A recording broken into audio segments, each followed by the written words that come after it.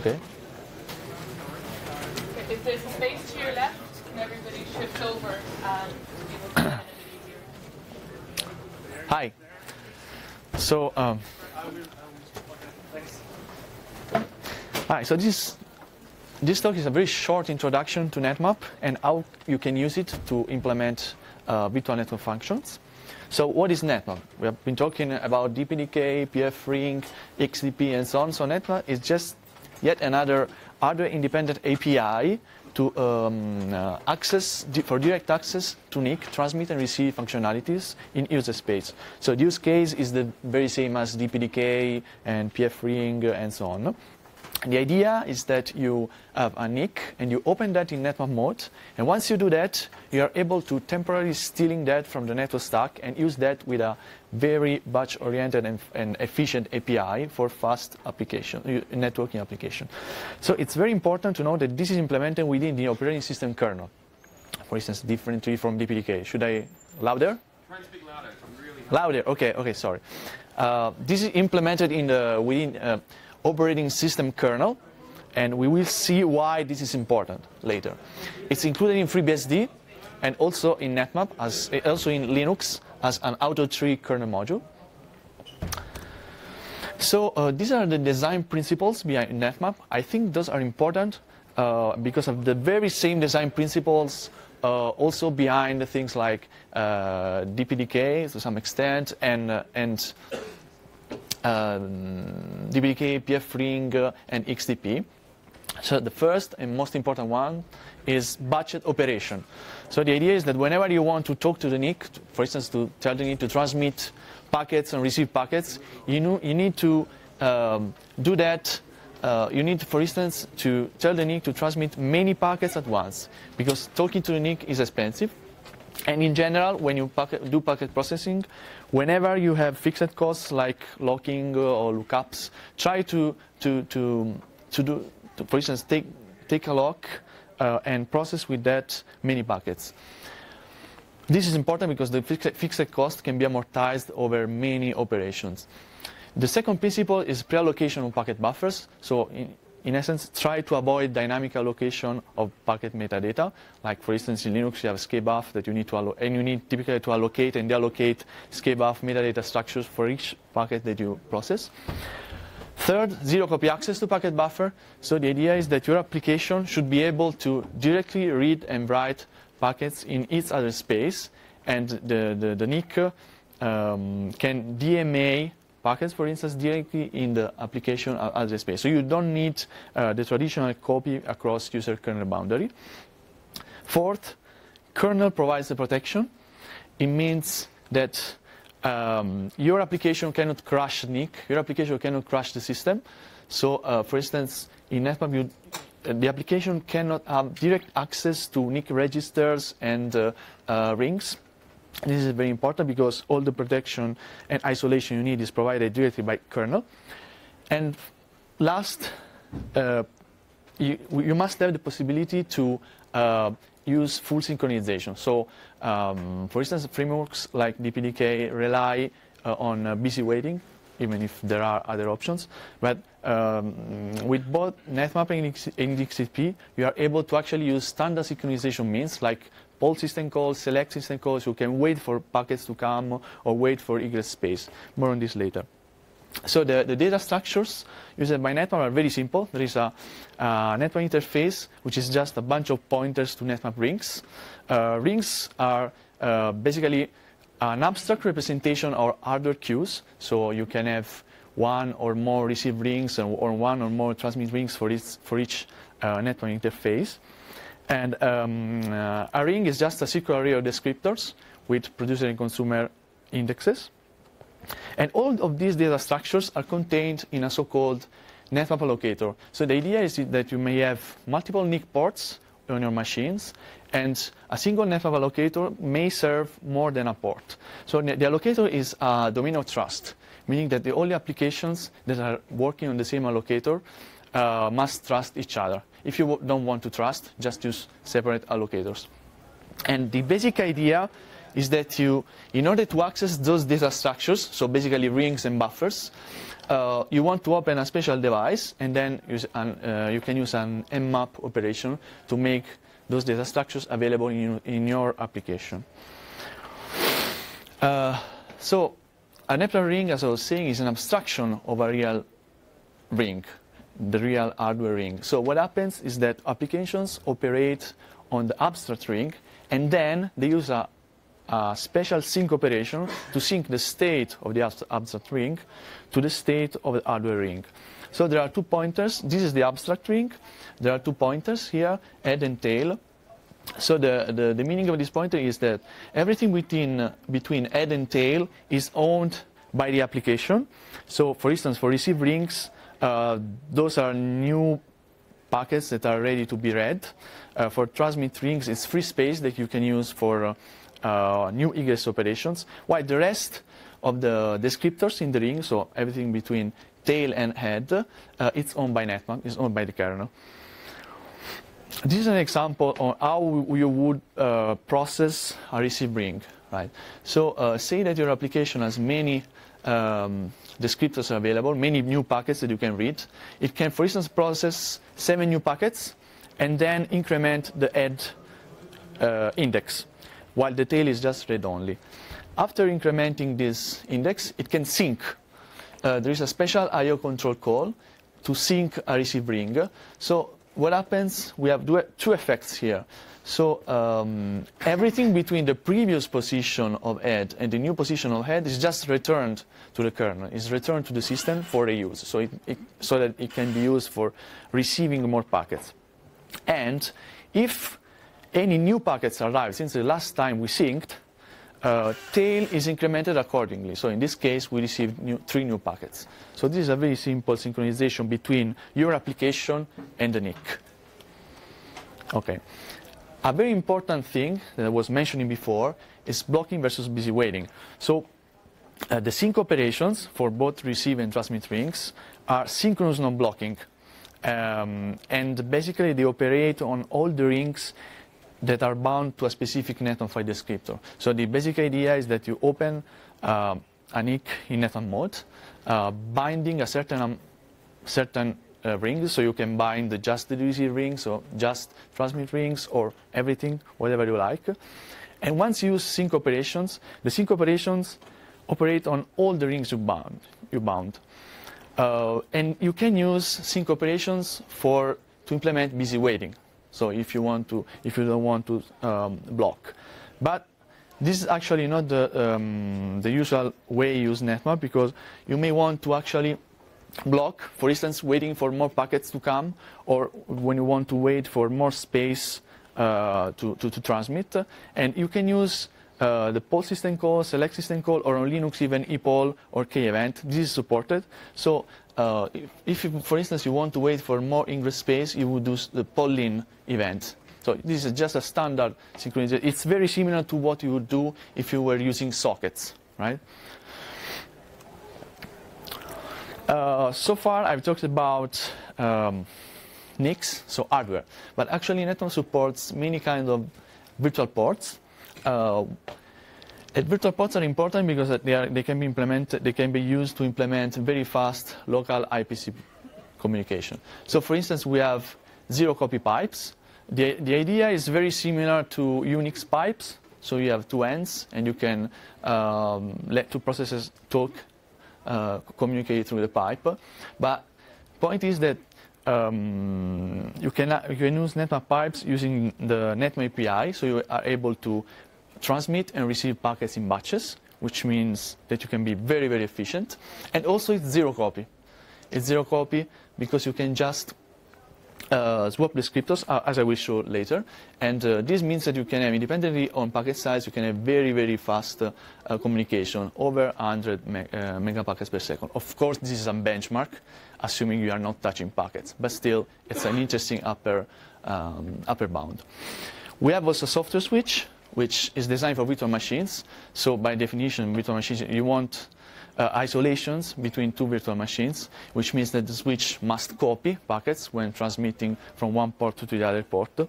And because of the Netmap API, the ability to work in batch, you are able to actually transmit 20 million packets per core, per port. We also support monitor ports for sniffing, so similarly to what sometimes you have a network application using some ports, and you want to see what's happening from a separate process. You want to sniff traffic, you can do that with a special port.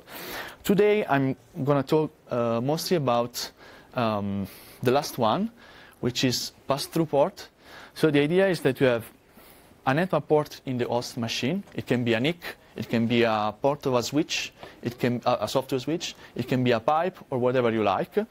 And I want to export this port within a virtual machine. So the idea of this is basically the idea of network function virtualization, where you want to run your application within a virtual machine. So this is possible with network pass-through. Okay. There are two main use cases. So you have a KVM guest, KVM virtual machine. If you pass through a port of a VALE switch, of the software switch, this is very interesting to implement a very fast local inter-VM networking. So think of two VMs on your machine that are able to exchange up to 20 million packets per second and minimum packet size. So that's pretty impressive if you want to implement some sort of fast packet processing application in your machine. Or you can pass through a hardware port. In this case, this is a sort of direct assignment that you can, of course, implement using standard PCI pass-through techniques. But it may still be interesting because you can implement direct assignment without IOMMU support in the hypervisor and without actual support for PCI pass-through. So it's just a different way to do the same thing. From the point of view of the guest operating system sees a virtual NIC. Okay, and the virtual NIC has the very same configuration as the underlying network port. So if you pass through a hardware NIC with 8 receive rings, you will see a virtual NIC with 8 receive rings within the virtual machine. And again, there is no overhead in terms of copying, because the guest has direct access to the buffers and the rings on of the real port. So you can do basically zero copy from within the virtual machine. Any sync commands are basically forwarded to the host. So this is an example of application that you may implement with this system. It's a very simple 2 ports application. So we have an external port. Think of it as a public port on some network, and an internal port. So you want to forward packets from the receive rings of the external port to the transmit rings of the internal ports, and the other way around. And when going from the external to internal, you also want to apply some rules. So, I don't know, depending maybe on destination IP or destination port, you may want to drop some packets or select some packets. While on the other direction, you don't want to filter. Okay? How do you do that in in a few lines of code? So this is the main synchronization logic. First, we open 2 ports, okay, so the internal port and the external port, using a very simple library. And then we have a simple poll-based loop, for loop. Okay, so this is the poll. So here we have 2 ports, so we have 2 file descriptors, 1 file descriptor for each port. What we need to do in this simple forwarding application is to decide which events we want to wait for. So the logic is very simple. Let's take the external port, for instance. So if I have no packets ready to be received on the external port, what I want to do is to poll in to wait for them, okay, on that file descriptor. Otherwise, it means I do have packets. So what I want to do, since I want to forward on the other port, I just wait for egress space on the other port. That's why I use poll out on the second port. And this is specularly for the other direction. So if I don't have any packets ready to be received on the internal port, I wait for them. Otherwise, I wait for egress space on opposite port. And then I call the poll function. When poll returns, it means that some events are ready. And so I can forward. And I forward in both directions, right? From the external to internal, and the other way around. This is the function that implements zero copy forwarding. It's interesting. What I'm doing here is just a parallel scan of two rings. So what I want to do is I have a receive ring from the source port and a transmit ring of the destination port. I want just to forward a bunch of packets from the receive ring to the transmit ring. So I do a parallel scan, and the nice thing is that with Netmap you can implement zero copy forwarding. So each descriptor within the ring has inside a buffer index, and the buffer index is the identifier of a buffer within the net allocator. So all you need to do to forward from a ring to the other is just to swap the index of the two descriptors. And this is what I do here, and adjust the len, of course. I also need to tell Netmap that the buffer has changed, because it may need to change the DMA mapping inside the kernel. But otherwise, what I wanted to show here is that you can implement some simple forwarding rule in a very elegant way and simple way. So this is the example you can run. I have a QEMU virtual machines and two pipes. So I could have implemented a different example with hardware ports, but pipe is easy to do because it's all in software. So I have two Netmap pipes. I pass through one end of each pipe to the virtual machine. So the virtual machine, which is a QEMU virtual machine, will see two pass-through Netmap ports, while the other end of the pipe are used for packet generation. So here I generate a stream of packet, and on the other end of the pipe I receive. And so what I measured here with short packets, so 64 bytes, I measured about 17 to 20 million packets per second, which is pretty impressive, because consider that this application is implemented with just one thread, okay? While with full MTU size, so 1500 bytes, I get about 8. I actually tried to both zero copy and copy, and it's interesting to see that in the copy case, actually for very short packets, the overhead of changing the DMA mapping, because you need to do that, is actually higher than copy. So with short packets actually makes sense. And this is actually the same that Luke was saying before. So with short packets, actually doing things in CPU, copying, once you have something in cache, you can very easily process them. Okay. I also prepared a very short comparison between Netmap and DPDK. There is no time actually to go through this, but what I wanted to show here is some comparison item. So one advantage of Netmap and also XDP actually is that it's very easy to set up. Okay, so with DPDK, you need to care about huge pages, you need to care about IOMMU, you need to bind and unbind drivers from the kernel driver to the DPDK driver. While with XDP and Netmap, you just have to do nothing. Actually, with XDP, you need some very small eBPF program to redirect your packets to an AF XDP socket.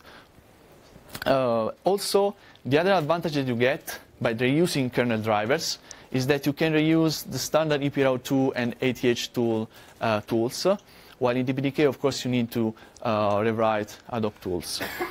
Also, the threading model is a little bit more flexible, because with DPDK you have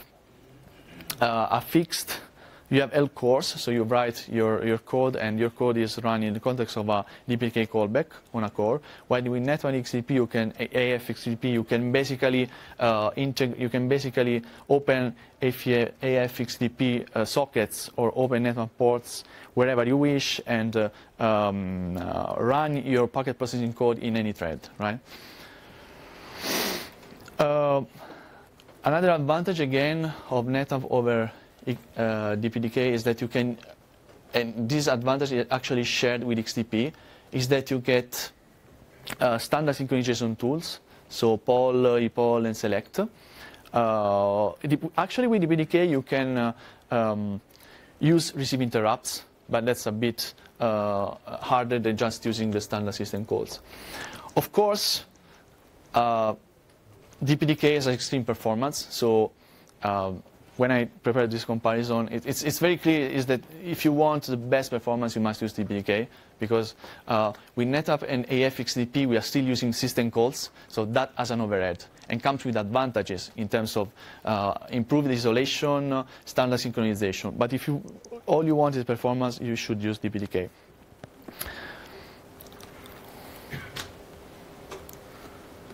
Okay, conclusion. I showed you a very simple example of how to write simple but efficient Netmap application. I think the design principles behind Netmap are important. They inspired XDP because in the comparison it's very evident as many choices taken by Netmap and XDP are similar. Why do you want to use Netmap? It's the biggest advantage, I think. It's easy to set up. Very simple API and standard synchronization. Of course, it's a smaller project than the other project. And it's easy to integrate with existing application. Okay? While, for instance, with the DPDK, you usually need to write your application from scratch and make your application fit within the DPDK framework. Of course, you can get higher performance. If you want to reproduce the tutorial, this simple setup, you can just follow the tutorial's link, and there are detailed instructions on how to reproduce that, all the code, and get those numbers. Thank you. I'm ready to accept questions.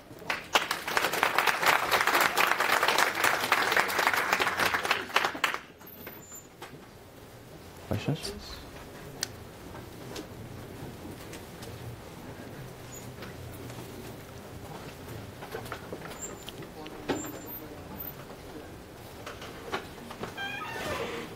Vincenzo, thank you so much. Thank you.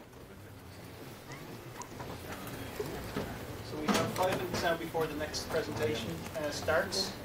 So just use the opportunity to remind people that could you please leave Vincenzo feedback through the FOSDEM website. There's a feedback at the end of the link at the end of the talk. And also I will plug the meetup this evening at the Mpps bar on the first floor at 7 o'clock. Yeah. Thanks, yeah. If you're exiting, can you please exit from the back of the room?